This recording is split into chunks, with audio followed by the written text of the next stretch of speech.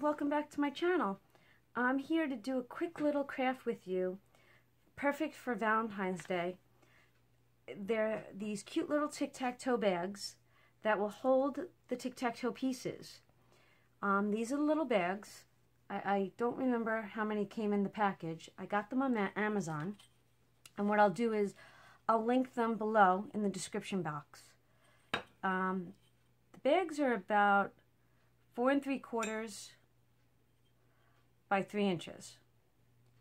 How cute are these little bags? These little table scatters came from the Dollar Tree. I bought a package in red and a package in pink. And these cute little stickers that I put on the back of the bag came from Dollar Tree also. And what I like about these stickers is that the adhesive on the back is pretty strong.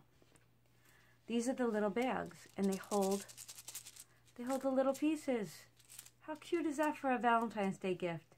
You can, these are going to be for my granddaughters, but, think about it. If you have kids at school that make things for their classmates, this is such an inexpensive little gift to make.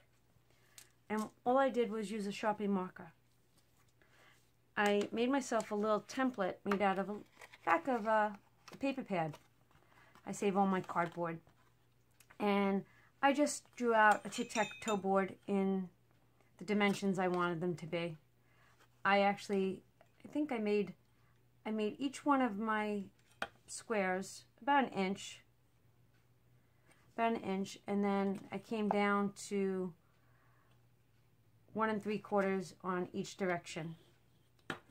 And what I'll do is I'm going to use a Sharpie marker to draw the tic-tac-toe board, and I didn't want it to go through to the other side, so that's why I'm using the little piece of cardboard. And what I learned by doing these is when you're using the Sharpie marker, continue just one continuous stroke of the pen so that you don't get a bleed mark. I like to go from left to right first, the width of the bag. And then what I'll do is I can actually see where I had began and ended. So after a while, you know exactly where you like your beginning marks and your end marks to be, and you're done. And then you pick out the color of, look how cute that one is. Oh, I think this one's going to be mine. The color of the heart that you'd like to use, and you stick it on. I think this one's going to become mine. Don't know. Ta-da! How cute are these little bags? And for tic-tac-toe boards, you need 5 pieces of each color. So 2, 4, 5. 5 reds. 2, 4, 5 pinks. I also use these to teach my little ones, my granddaughters, how to count. We were using them as counter markers. So these are the ones that I've made so far.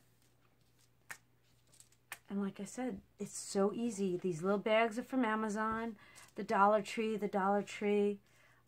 Sharpie marker, a ruler, and a little piece of cardboard as a template. And you've got a really cute craft. I hope you liked it. I hope you enjoyed it.